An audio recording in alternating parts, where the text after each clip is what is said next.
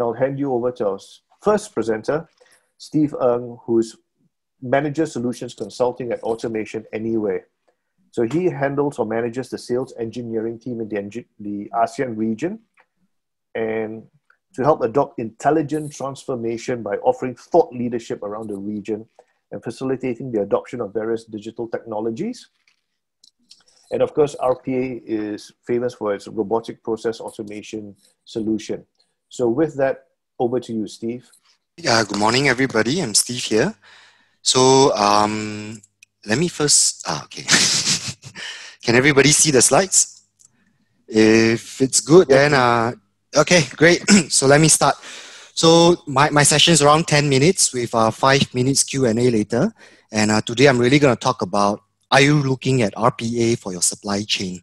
So just a reality check on the supply chain, right? So there are a few articles here where we all know that US-China trade tensions, there's COVID pandemic, has really highlighted that the global supply chain model, something needs to change, right? Because in surveys done, the disruptions caused by COVID-19 are affecting over 90% of the Fortune 1000 corporations.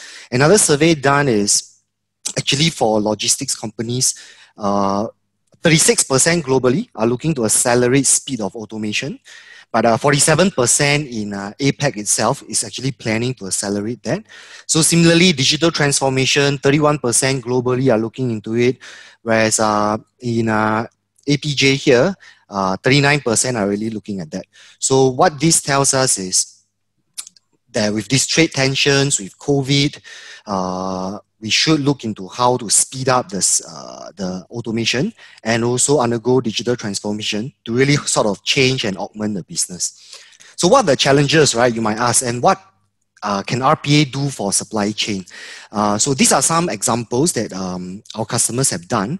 And just to run through a few, right? So for example, from a demand variability point of view, having a human actually look up material price costing across different suppliers, different vendors, is just actually very time consuming.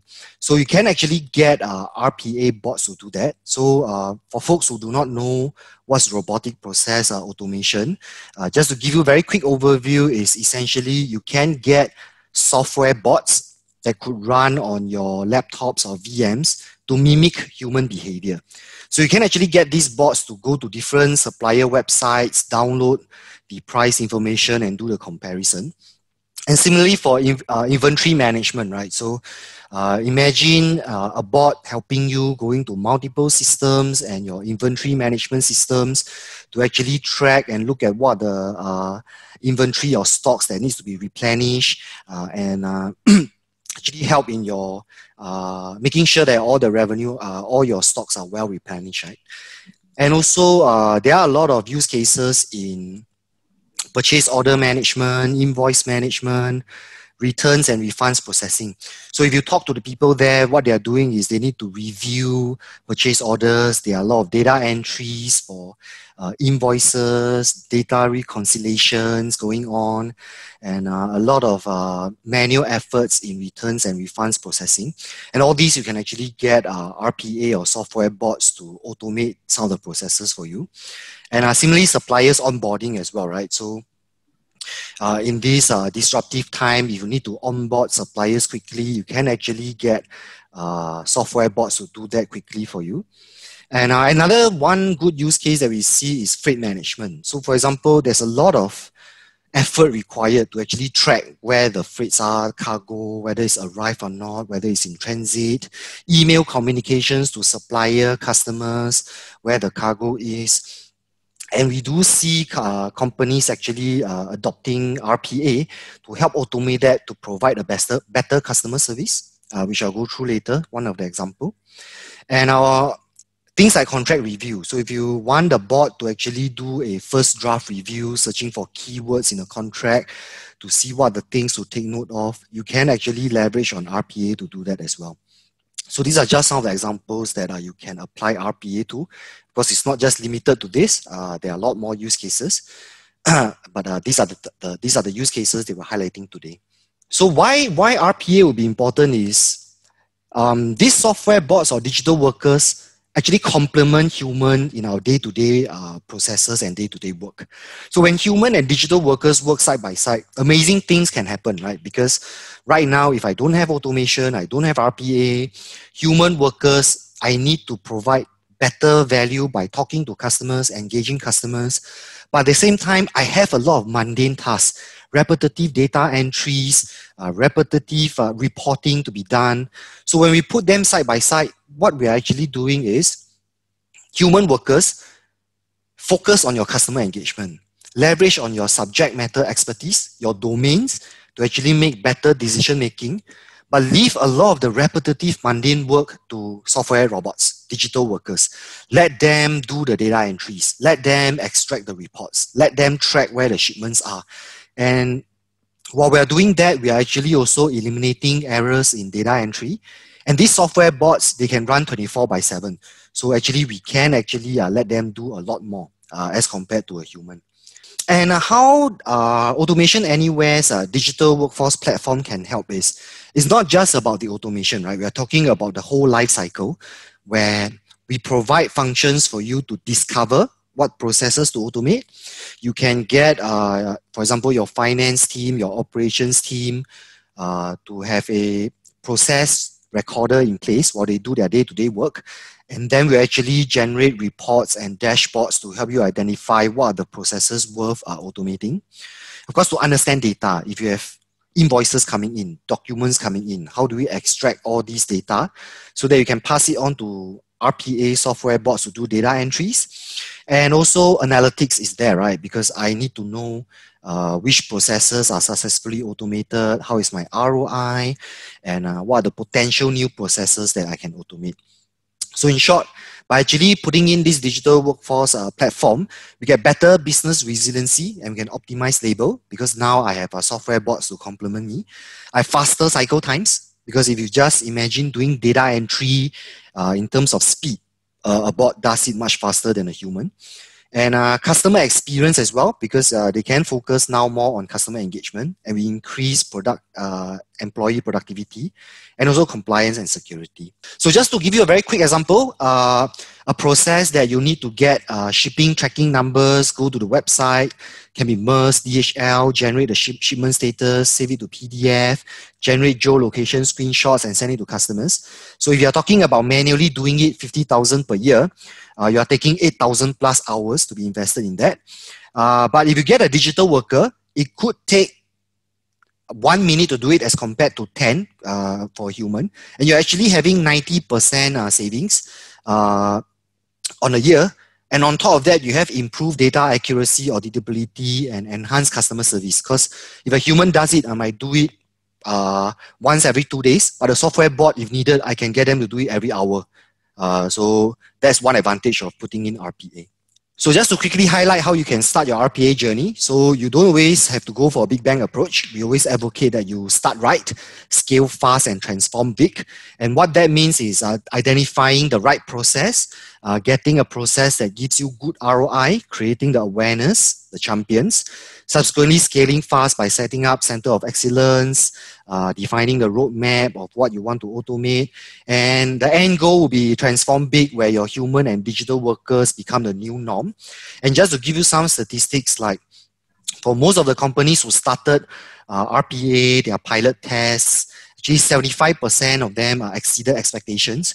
And if you look at it, the difference between RPA and other tools is within 6 months, 40% of them actually achieve their ROI. So just to quickly highlight 6 quick steps to success, select the right process to automate, build a solid business case with a good ROI, get the buy-in. Of course, limit the scope. We are not trying to boil the whole ocean, but incrementally offload the human from repetitive work. Have good set of data for training, for automation, and scale and expand from there. Okay, so my last slide in summary. So leveraging on an RPA or digital workforce platform helps you be more resilient. You have a mixture of human and digital workforce. Helps you scale as well because now with digitization, you can do so much more. And also with insights, with real-time insights into operational and business data, you can actually better capture and better improve your processes or look at what are the new things to transform as well. Yep, so that's it for me. Okay, thanks very much, Steve. We have some questions coming in for you already. Let's go to the first one, which is from Christopher Lim. And he's asking, what are the skill sets needed to maintain and upkeep an RPA?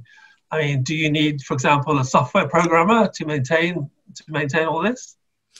You don't really need to. It would definitely help in adoption, but essentially the platform is designed. We have finance users, HR users, actually building bots on their own. But of course, after proper training, the product is actually designed to help business users build bots as well. Yep.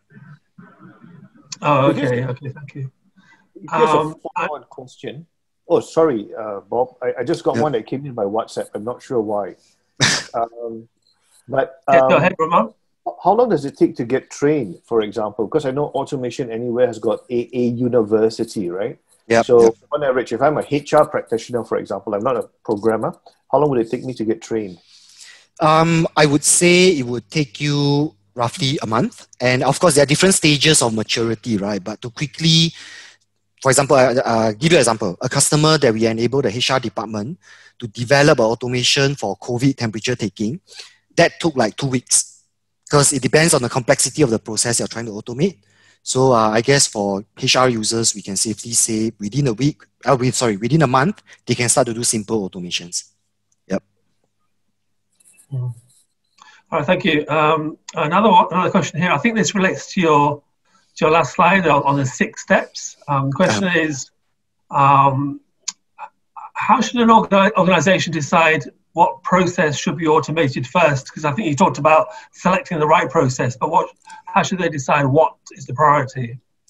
I think general guidelines and AA, we often help customers plan that as well, is talk to the ground folks, look at or start to ask them about what are the manual processes that they're doing today.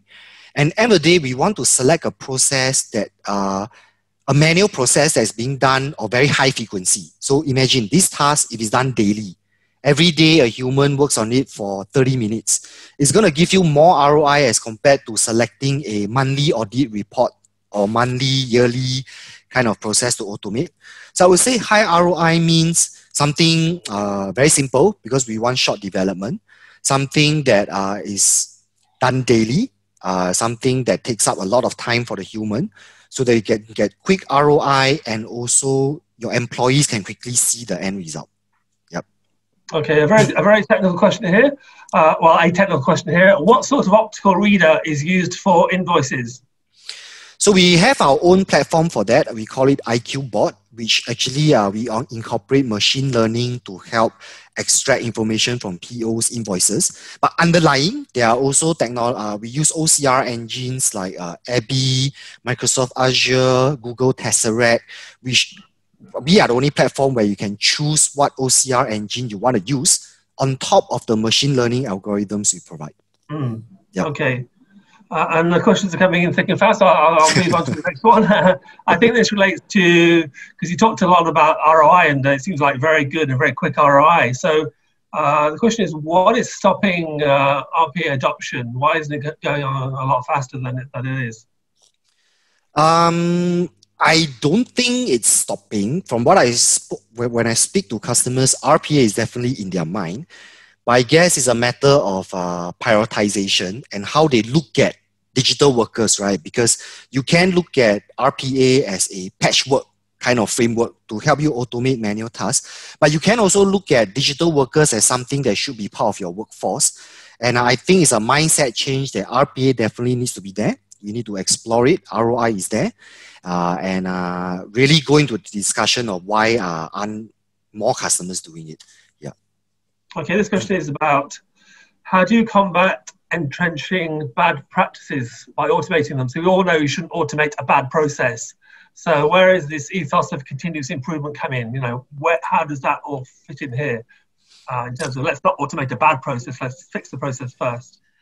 Of course, RPA is one of the puzzle pieces to automation in general. When we talk about automation, there are also workflows, business process automation. And where RPA is very different is when you do a business process automation, workflow automation. You're looking at fine-tuning your entire process. But when you look at RPA, it's really about taking what needs to be done today, quickly develop and automate that part, but at the same time, take small little tweaks to enhance the process, because we don't want to fall into a trap where if you are talking about tweaking the process for a finance AP process, which will take you 2 to 3 months to just to lock down the requirements. But by then, you're losing valuable time to quickly automate and also help your finance. I'll give you an example.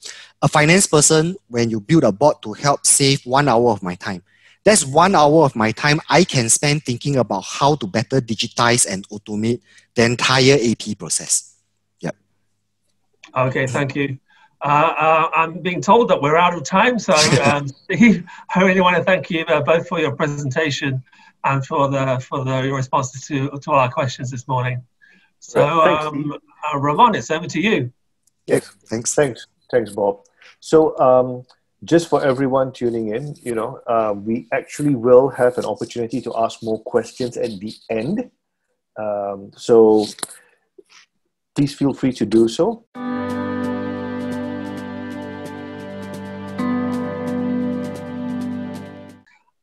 We do have a couple of questions outstanding.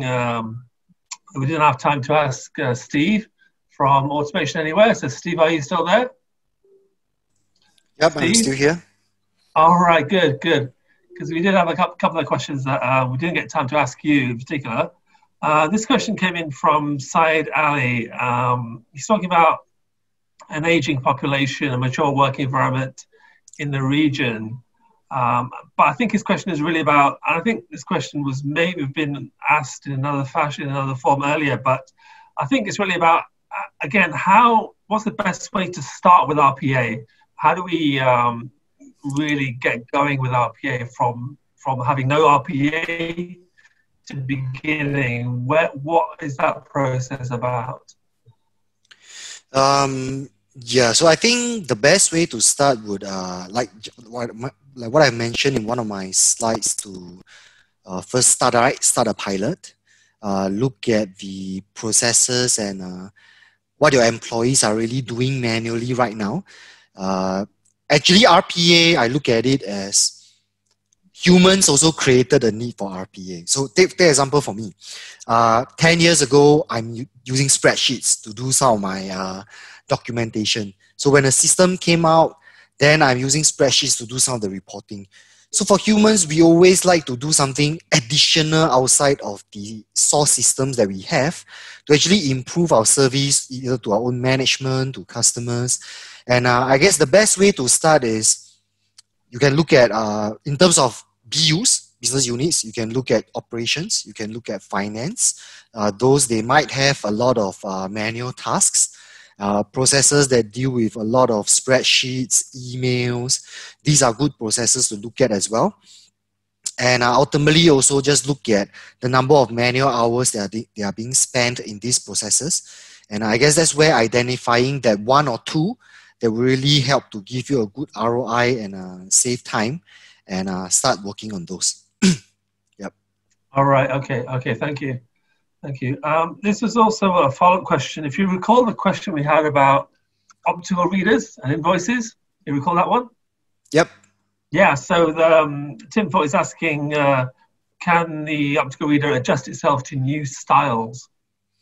Yeah, so actually the advantage of our product as compared to a traditional OCR engine is, if you remember 5-10 years ago, if I have 20 templates today, I need to pre-create 20 templates. If I have another 5 new templates, I need to get IT to configure another 5 templates. So if actually machine learning and AI now being incorporated into part of this function and module that we provide, essentially you upload everything at one shot to our module called IQ Bot, and it does the auto classification for you. It does the auto grouping. It tries to leverage on machine learning to actually help you grab all the information out. So I would say most of the time you might not have to do a lot of work. unless your invoice is totally out of this world. The template is really different. But mostly what we have done is we developed this model using most of the common templates we have seen.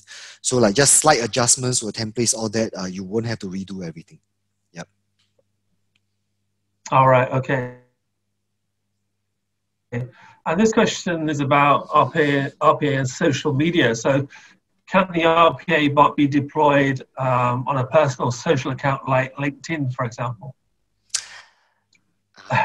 So we do have customers who use RPA. I wouldn't say just social media, but messaging platforms in general. So we do have RPA bots interacting with chatbots. We do have RPA bots reading and replying WhatsApp messages. We do have also customers who develop RPA bots to go to forums, to go to Facebook, to comb some of these details. So I guess the product itself doesn't really restrict you, but sometimes you just have to take note of the source applications as well, right? Whether LinkedIn allows us to do so, whether Facebook allows us to do so, that's another different question altogether. But with the platform, yes, essentially anything on a web browser, anything on your desktop, you can actually automate that. All right, okay. And another RPA question, can I find, yeah, I know, can I find RPA, or can I use RPA for supply chain planning operations such as work order creation, scheduling? Is that possible? I would say it's possible, but do look at those. I mean, a lot of platforms have been presented today, fantastic platforms with inbuilt capabilities, out-of-the-box functions, and RPA is not meant to rebuild everything from scratch, right? If you have these functions that you can rely on, do use that. RPA comes in to complement some of the manual data consolidation that you could be doing, some of the cross-reference checks, or even if you're using spreadsheets to do scheduling, or you need to take that info to key into another system. That's where RPA can come in to help. Yeah. All right. Okay. Thanks, Steve. Ramon, any questions on your side for any of the analysts come in? I think we've got a few, but I hope we can save them for the one-on-one consulting sessions that we have planned. So the admin from LogiSYM will be in touch with all the participants today. And I think for the interest of time, we'll end here. But before we do that, I do want to say thank you very much to Steve Ng from Automation Anywhere. Really well done, Steve. And it looks like you had the most questions coming in. And I really liked your answer to the last question. Yeah.